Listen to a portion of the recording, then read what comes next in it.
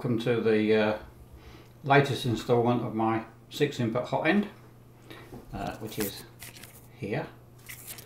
This is my latest example. Obviously I've abandoned mixing now, so it hasn't got the mixing chamber. That's just the hot pot. There's the cooler block. It goes on like that. That's complete assembly with the mount and everything. So, what I particularly want to talk about, which I'm quite excited about, is this plate here, which is a heat break. Now I know what you're thinking. This crazy old man has finally gone completely crazy. Why the hell would you want to put a heat break in the middle of a hot end?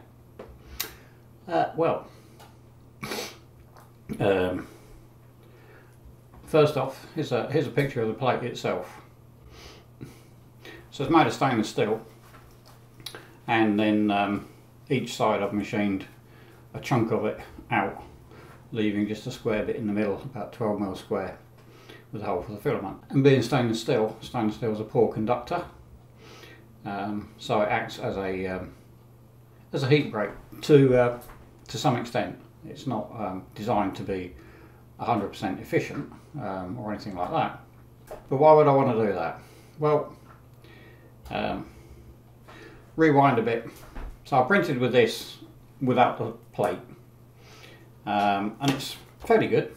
It's got promise. I haven't done much in the way of actual printing. I've been mostly doing test prints to evaluate things like pressure advance and retraction and stuff like that, and temperatures. So the first thing I came across was pressure advance. With the diamond I was using around about 0.4, 0.5. It needed an awful lot of pressure advance, or pressure compensation I prefer to call it. So when I started testing this one, I started with a value of about 0.3, and I thought I'll work up from there.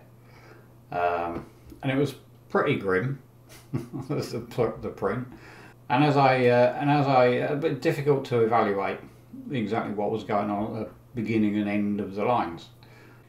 And as I increased it further, thinking it's starting from a low base, the more I increase it, well, it didn't make much difference. In fact, it seemed to get worse.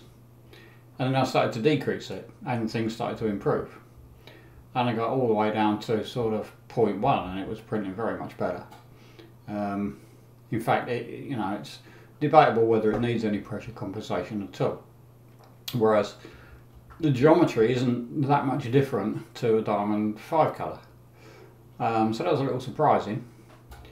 So then I looked at the differences between my design and the diamond 5 colour. So here's a picture of the diamond 5 colour, and as you can see, if you look at the one of the filament paths, it's essentially a hole 24mm deep, 0.4mm diameter, and then another hole 21mm deep, 2mm diameter. So we've got a 2mm diameter hole, 21mm long, and then a further 0.4mm diameter, which will be another 3mm, because it goes to 24mm deep. And then on the actual nozzle tip itself, we got 0.4mm diameter, 2mm deep. So each filament has got a section at the end of it, each input, that's 5mm long, and the diameter of the nozzle, 0.4mm. And if we look at a typical nozzle, like an E3D V6, one here, that I scraped off the internet, you can see that the restricted diameter is only about 0.9 or around about 1mm or less in length. So my hot end doesn't have a section like the diamond has got. It's 1.8mm diameter all the way through the filament path, right up to the nozzle, right up to the end of my hot end, effectively, where the nozzle screws in. It's all 1.8mm, which means I don't have that restriction that the diamond has got in mind. I've only got the restriction of the nozzle itself. So I'm thinking that the reason a diamond needs so much, let's call it pressure compensation, but it's pressure advancing rep firmware, is because it's got this long restricted section, 5mm long, compared to a normal V6 nozzle, or which is what my hot end uses, whereas that restricted section is only like 0.9mm long. So it sounds reasonable to me. That's the reason why my hot end doesn't need huge amounts of pressure compensation, but a diamond 5 colour does. So having said that, my hot end, it does tend to ooze quite a lot as the filament's warming up. The diamond 5 colour does a fair bit as well, but it's fair to say that mine is worse than the 5 colour. But if mine hasn't got this restriction that the 5 colour has, that would explain that. So it oozes a bit. I think that's a kind of feature of a mixing hot end, because however you do it, you've got to get multiple inputs to end up at a single point, which means you're going to have longish filament paths and a reasonably high volume, certainly much more than a standard hot end would have. So because of this oozing, it needs a fair amount of retraction. And when I was doing retraction tests, I basically print 2 square towers spaced some distance apart, and then I see what's happening as the print head moves away from one tower and starts printing the next. So what I was getting was I needed quite a bit of retraction, around about 4mm, and I got to the point where there was no stringing on the tower that it was just finished, but I was getting a little blob on the tower that it was just starting. So I had this bright idea of rather than increasing retraction further, use asymmetric retraction. So retract 4mm, but only unretract 3.5. So that means I wouldn't get the stringing on the tower that it's just finished, and it might reduce the blob when it unretracts on the tower it's about to start. Which sounds a perfectly reasonable and logical thing to try, except that what I failed to realise, with a mixing hot end you have to retract all the filaments. Otherwise, if you only retract one filament, instead of pulling the filament from the nozzle tip, it pulls it from one of the other inputs. So you have to retract them all together. So that was the flaw in my reasoning for using asymmetric retraction, was because all the filaments got retracted 4mm, but only unretracted 3.5mm. And so as the print progressed after a number of those cycles, the unused filaments were basically being pulled out of the hot end by 0.5mm every retract unretract cycle. So no matter what I did in terms of trying to tune the retraction, things just got worse and worse and worse, because effectively there was a great big air gap on these unused filaments, so they weren't doing anything. And eventually I aborted that print and decided to sleep on it, and then the next day I went to have a look, and I could see, because I used clear Bowden tubes, I could see the filaments were only had come completely unloaded from the hot end, and then I realised the error of my ways. So I've had to strip the hot end and clean it all up, because it pulled hot filament all up into the cold bit of the heat breaks and everything else. Anyway, I digress. So I have this kind of oozing issue. Then what happens with filaments in a mixing hot end, they're all held at print temperature, regardless of whether they're moving forward or not. And PLA is especially problematic, because it starts to hydrolyse, i.e. it becomes more and more runny, less and less viscous, until it's almost as runny as water. It really gets really runny. So when one is printing PLA with a mixing hot end, if you change colour and want to print a different colour, it's very important you purge that filament out, because it will become really runny, and when you start to use it you get this horrible runny blob appear on the print, and then you get nothing because it's evacuated the melt chamber, and then eventually it sorts itself out. So that's when I had this bright idea of fitting a heat break in between the hot block, which is that bit there with the heater in it, and this is the combining block, and this is obviously the cold section, because that normally has a cooler around it, and then the filament goes in here, and then normally this is all heated, this combining block and the hot block, so all that lot has got molten filament in it. By putting a heat break in there, I've effectively reduced the temperature of this combining block, for want of a better word. I wasn't at all sure how good that will be or not, so I ran some tests, put it together like this, and before I put it together I put a little thermocouple down through the tube and all the way down, so I got one right at that point there at the end of the combining block, and another one at that point there at the top of the combining block, and then of course I've got the thermocouple, the thermistor I should say, in the hot block itself. I heated the hot end to 185, which is what I tend to print PLA at, again with a mixing hot end, because you've got such a big volume. I've found that you actually use quite a bit lower temperature than manufacturers recommend. I've yet to print proper temperature towels with this hot end to see if that's still the case, but it used to be with the diamond. So I basically heated the hot end to 185, and then took a note of the temperatures at those 2 points, and then let it soak. So here's the result of my temperature tests.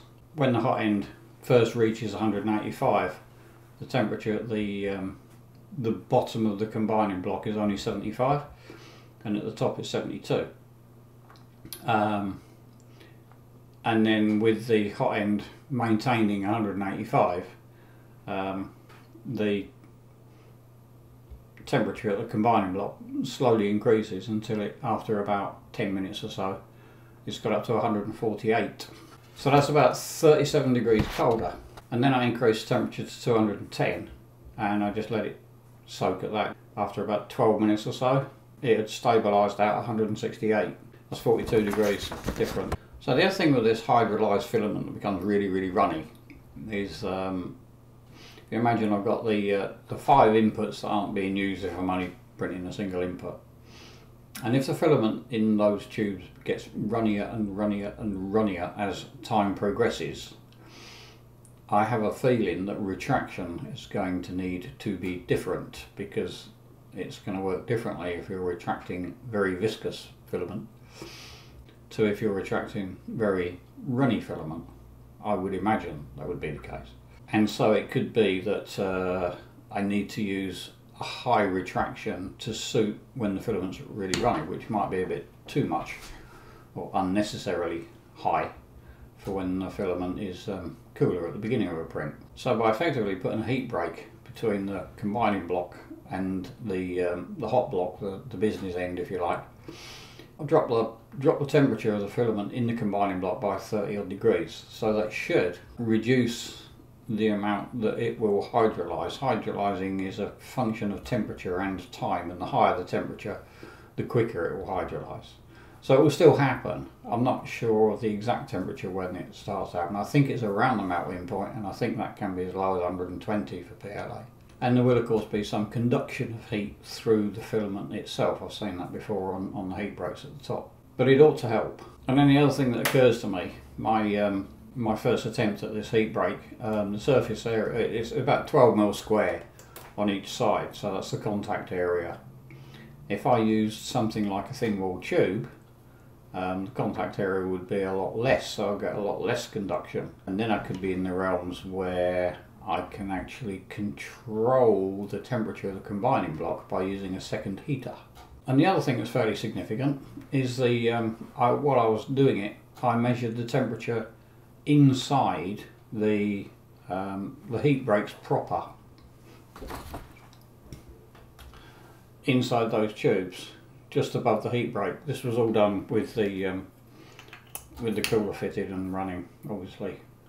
So I basically measured the temperature at the bottom of on the tube, but at the bottom of the heat break of the cooler block, and I was showing about 46 degrees C, which is remarkably cool. The ambient was about 25, but I didn't measure that temperature before without the heat break, so I can't say whether that temperature is any different, whether it's a heat break further down or not, but it might be. And one of the issues again with the mixing hot end is that regardless of how efficient the heat break itself is, heat does conduct up through the filament itself when it's static and it's not moving forward. So eventually with PLA on a glass transition temperature low as around 60 degrees C, it doesn't take much for that to start to swell and block a heat break. So if I can reduce the temperature of the filament underneath the main heat breaks, then that will also reduce any conduction up through the filament itself. So at the moment I'm using PTFE lined heat breaks because that's the only way to stop them blocking when you've got this situation where the filament isn't moving forward and it's just sitting there at print temperature. But it could be, if I can reduce that temperature even more, then I can do away with the PTFE liner, which means then I can print pretty much, or I can print at much higher temperatures, and or use exotic filaments. So what I might do, I'll see how this goes, and then I might try fitting a more efficient heat break in between the combining block and heat break, just a tube, thin tube, and then I can add a heater to the top block, so I can have the two zones. I can have the hot thingy and then a warm zone, or that can be anything it likes. If I've got a really efficient heat break in there, I can control that temperature with a second heater. And or if I fitted kind of fins on here and maybe even a fan, I can actually cool this further than that. So the filament itself, filament path, it's 1.8mm right the way through that tube and right the way through the combining block, right the way down there. It's all 1.8mm. So filament, you can push cold filament right the way through. So I'm quite excited by that. Opens up all sorts of possibilities. But first thing I'm going to do is test this as it is and see how things are looking. And then I shall make a decision on whether I'm going to remake the combining block to take another heater or not, and or whether it's worth pursuing a more efficient heat break in between the hot block and the combining block. So that's about it for now. See you next time.